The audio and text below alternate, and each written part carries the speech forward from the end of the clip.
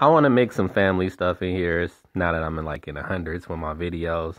I'm gonna tell y'all a story about my great grandfather John Washington. He spent his entire life passing for white because he was that high complected yellow type, damn near white, with gray eyes. So he fit all the characteristics for looking white. So one day he was done working after hours being exhausted, tired, whatnot. And, he thought to take a drink from the water fountain. And I guess he forgot this was the black water fountain. Okay, let me do my white voice. So one of his coworkers was like, "What are you doing, John? That's the niggers' water fountain." Then my great grandfather was like, "Oh, man.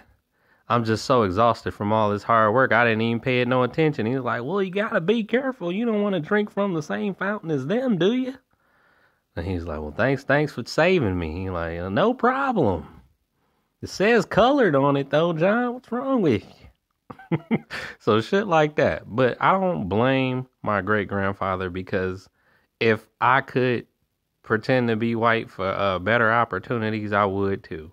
And in the era he grew up in, I salute you, great grandfather, because it is what it is. You do what you got to do for better opportunities in life.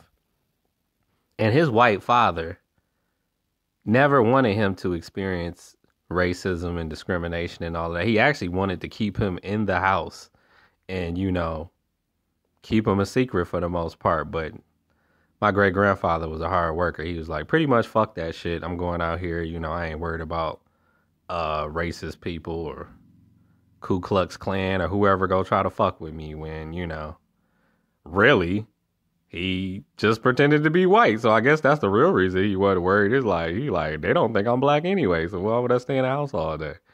But shit's just crazy to me, man. All of my great-grandfathers, great-great-grandfather, no matter how far I go back, it's crazy stories for each and every one of them. But that's just the great-grandfather on my mother's side. I got a lot on my father's side that got some very unique, interesting stories too.